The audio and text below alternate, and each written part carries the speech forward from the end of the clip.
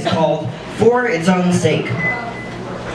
No one sees the beauty in flowers. They're not beautiful because their colors invoke envy, or because they can capture the heart of those invested in love. They're not beautiful because everyone says so, or because actresses sniff them and cackle. In fact, they're not beautiful at all. They're perfect.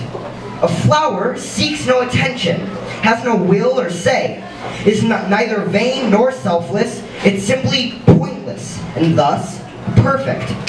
A flower is perfect because it offers no hate, no love, no opinions, no reservations, only itself.